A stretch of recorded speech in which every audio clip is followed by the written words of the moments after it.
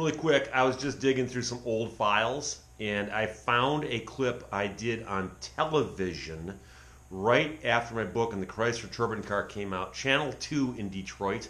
I completely forgot I had this. I don't think I posted it before, but once in a while people ask me, and they think these things are funny, where I was on TV talking about my books, and I remember getting up really early in the morning and driving into the Channel 2 studios in Detroit, and the place is a ghost town showing up, but I go inside and somebody meets me and they bring me back, put me in the studio, and I got to do this interview, which is very, very cool. And the interviewer is a very, very nice guy.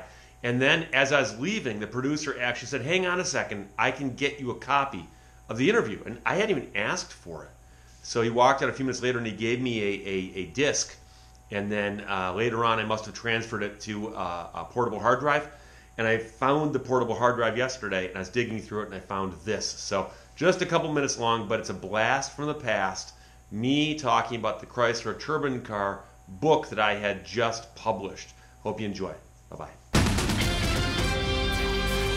Well, it was a time when Lyndon B. Johnson was president. The Beatles had just released their album in the U.S., and Chrysler put a jet engine under the hood of the car. In his new book, Steve Lehto pays tribute to Chrysler's Turbine Car, a book forwarded by Jay Leno. And Steve joins us in the studio. Thank you so much for being here. It's good to be here. Now, here's the interesting thing. You have to tell me why. They put a jet engine in a car. Right. Apparently, it worked. It could run on any type of fuel. Yep.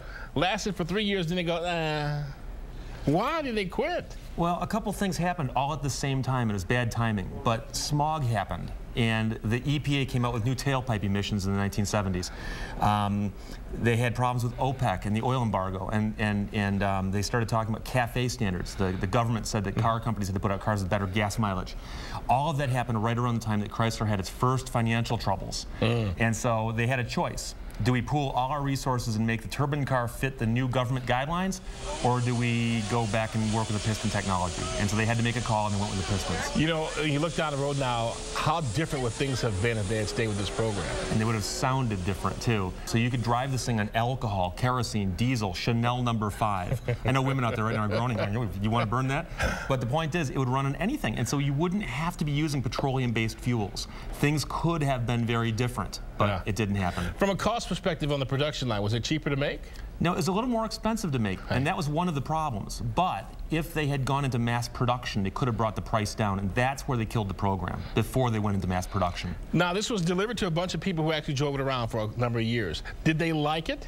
They loved it. And see, that's the thing. Chrysler was very good at public relations, and they pulled a publicity stunt, and they loaned out these cars to just average Americans. You could drive a jet car for 3 months for free. And overwhelmingly, people loved the cars. Everywhere they went, they drew a crowd. The cars were easy to run. They fired up immediately. They didn't need oil changes. They had all kinds of advantages.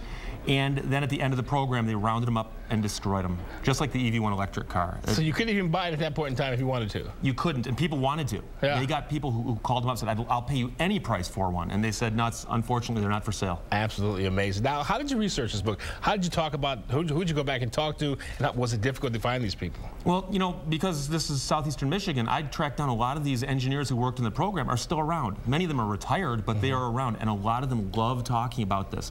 To them, this is the highlight of their careers. Imagine that you spent your years, designing cars, and you got to spend a few years working on jet engines in cars. And a lot of them would be, oh, I'll tell you everything I know, plus I'll hook you up with the guys that know more than I do. And so I tracked down quite a few of these guys, and I got it straight from the guys who worked on the program, and it was really an amazing program. Fantastic. We've got a great write-up in the Wall Street Journal, and you're going to be appearing tomorrow somewhere in Royal Oak, right? Royal Oak Public Library. All right, from 1:30 to 4:30. Much continued success. It sounds like a fascinating book. Thank you very much. All right, and you just see the passion here, Ben. But he has passion for this, much like you have passion for a beautiful weekend. Yeah, and it keeps me on the right side of things, too, with that game coming.